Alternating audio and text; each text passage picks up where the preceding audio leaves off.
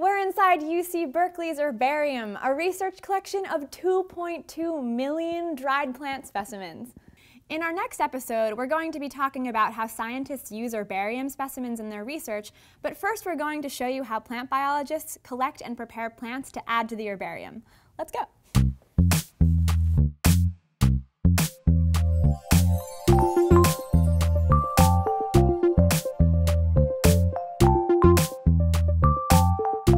Welcome back to Science in Real Life. I'm Molly, and I'm here with Joyce, Chery, and Carrie Tribble, who are PhD students in the Department of Integrative Biology at UC Berkeley. Hi! Well, we were just in the herbarium, but what's an herbarium? An herbarium is a collection of plants preserved for research. So you guys will be using herbarium collections in your graduate work? Absolutely. All of my research questions come from studying the morphology and anatomy of the diversity of woody vines from the tropics. I do this by studying the plants in their natural habitat, but I also benefit from making a collection of samples for further study. And I can use them for my research, but so can scientists in 100 years if I preserve them in a herbarium. So like Joyce, my research questions are focused on the evolution of plant morphology, but I'm interested in the evolution of underground structures like tubers and rhizomes.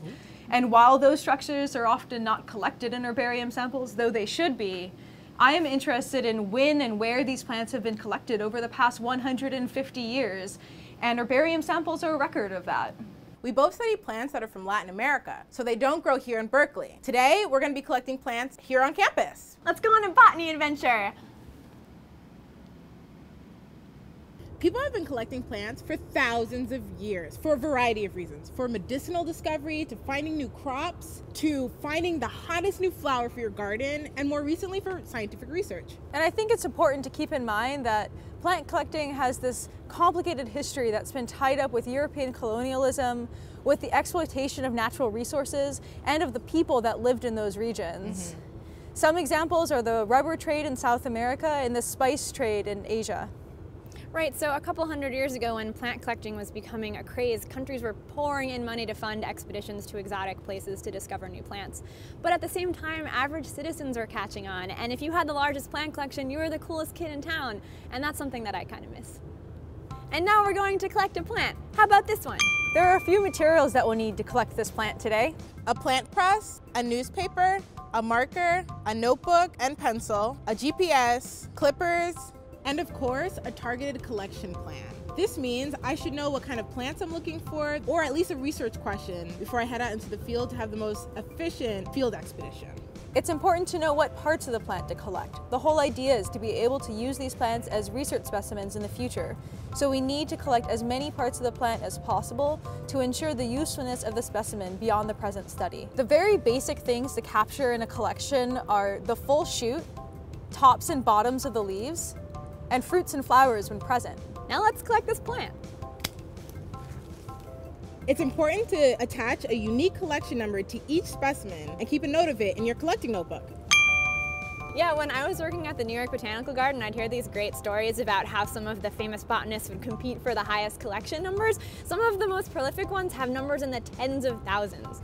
A good plant collection is only as good as the notes accompanying that specimen. Because it will eventually become an herbarium specimen, we have to record as many observations as possible about the collection. A general rule is to at least include observations that will be lost when the plant is dried and mounted. These include the precise location where the plant is collected, that's why we need the GPS, elevation, scent, flower or fruit color, habitat, height and width, the diameter of the trunk if it's a tree, and the hypothesized identification of the plant. So now that we have our collected specimen, it's time to preserve it in our plant press. So we're going to open up the press, and here we have a newspaper where we've written today's date, the collection number, as well as the name of the collector. And we're going to open up the newspaper and then place the specimen inside.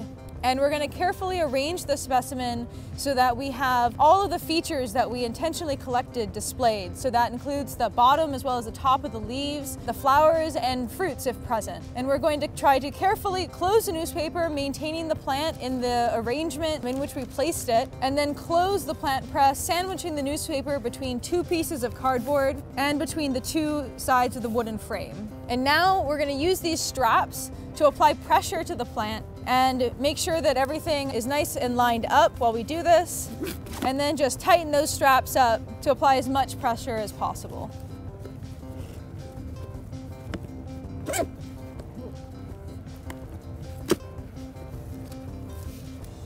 Minus the GPS, this is the technique that botanists have been using to preserve plants for hundreds of years. And the next step of preservation is to dry the plant. We're gonna head to the herbarium directly where we could dry it there. We take our plant press and place it into the heater to make sure that the warm air gets through the newspaper and the cardboard drying our plant.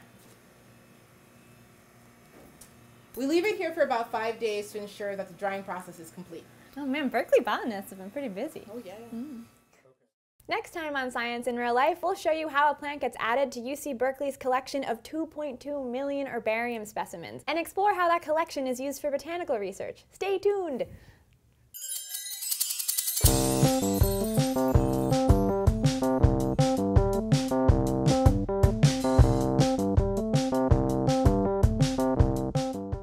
This episode was brought to you by the American Society of Plant Biologists.